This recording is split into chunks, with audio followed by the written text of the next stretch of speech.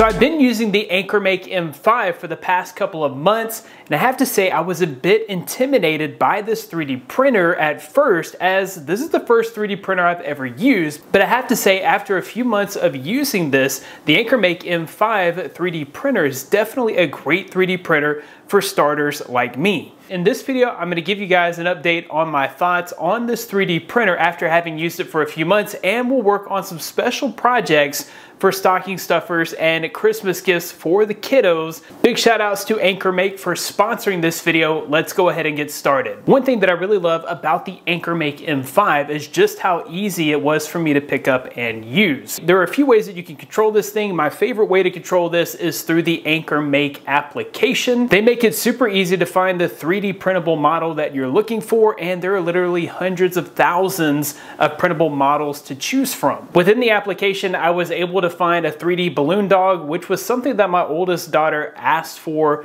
as a Christmas gift. Once I found the 3D model I wanted, I clicked it, downloaded the STL file, and then it instantly shot that over to the 3D printer and began the print process. So it's definitely super easy for anyone to pick up and use without any prior experience. When I wanted a bit more control over the customization of my 3D prints, I turned to the AnkerMake app on my PC. The slicer allowed me to load my STL files and customize them exactly how I wanted them. I was able to scale them, so if I needed the model to be larger or smaller, I could make that change. I was also able to move the model on the plate in case I needed to print more than one thing at the same time, which was super helpful. And to be super efficient, I could even mirror flip the model to give me more space on the plate. There were plenty of other customization options like the quality controls. I could easily choose my layers height and width. Plus there were customizations for wall thickness and infill density. Here I was also able to change the speed of my print. If something was failing because the print was too fast, I could change the speed here to slow it down a little bit. One of the things that really made a difference here was the ability to add custom supports to your prints. The two options here that I used the most were the zigzag option. If I had something that didn't have to be as precise, but maybe there was an overhang there, I would use the zigzag. And for something that was super precise, so like I had an ASL I love you sign language hand, and the two fingertips that point down kept misprinting. I was able to use the tree support here to give it all the support it needed to complete the print successfully. The build plate adhesion here was also super helpful. This allows you to create a layer between the plate and the 3D model. That way you can secure that to the plate even better. My youngest daughter asked me to print up some Legos, and I actually found something even better. Within the AnkerMake app, I was able to find these kit cards. The kit cards is literally just a card full of little random parts that you can break away from the card later and build into a 3D model. So it's kind of like Legos, but in my opinion, it's better, and there were hundreds of those to choose from, so we were able to find some that she really wanted.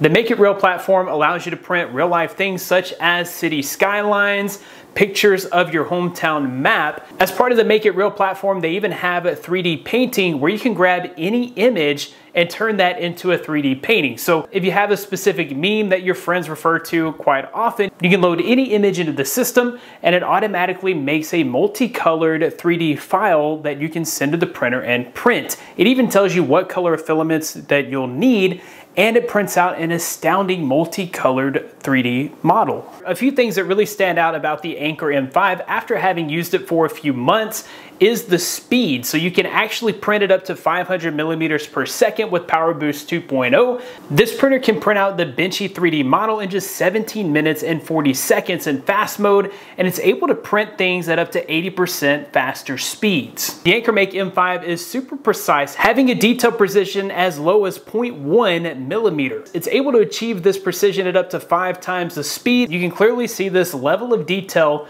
in the Neuschwanstein castle that I printed out for my daughter. And as I mentioned earlier, this is my first 3D printer, so I don't really have anything to compare this to, but I was pleased with the quality of the prints coming out of this printer. One thing that really stands out about the Anker M5 that I didn't see on any other 3D printers that I've looked at in the past is the AI camera. This actually uses AI to determine how your print's going in real time and can send you notifications and alerts if there's something wrong or if it needs your assistance. Also, just having that camera on board with the Wi-Fi connection means that I can check in on my print at all times. So even if I'm away from the house, I can check in on my prints that are happening live. The camera does have infrared night vision and a spotlight, so you can see this whether the room has the lights turned on or not. You'll still be able to see your 3D print. This actually came in handy several times as it kept me from wasting filament on products that went awry while I was away. After having used the AnkerMake M5 for the past couple of months, my thoughts are that I really enjoy this. It's become a hobby for me. I use it all the time. This is something that my kids and I can really get involved in together, and we can make projects together. So I love that aspect of having the 3D printer. It was a bit of a learning curve for me as someone that had never used a 3D printer before, but one thing that I really like about AnkerMake is the fact that they had lots of tutorials and guides to kind of walk me through every process. So from doing something as simple as loading the filament for the first time, there was a video for that. When my extruder got jammed, there was a tutorial for how to get that cleared. So there was always something to kind of keep me progressing and going in this hobby. After getting the hang of this, I was able to help my daughter to print out a 3D Taj Mahal model for a project that she had at school. The teacher loved it so much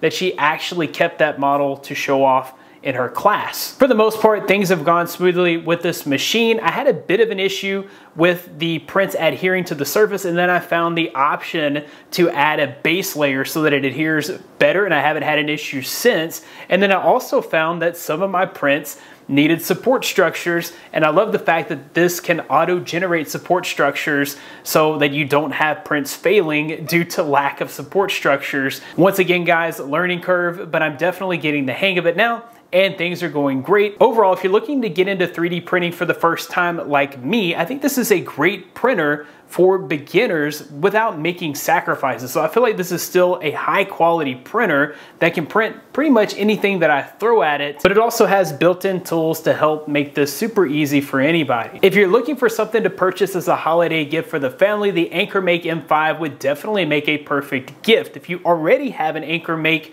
3D printer, then the application has literally hundreds of thousands of models that you can print that are definitely gift worthy as well. I'll be sure to leave links in the description of where you can find out more information about the AnkerMake M5, the AnkerMake M5C, and also links to purchase those for yourself as well. That about wraps it up for this video. Thanks guys for watching. Be blessed. I'll see you in the next one.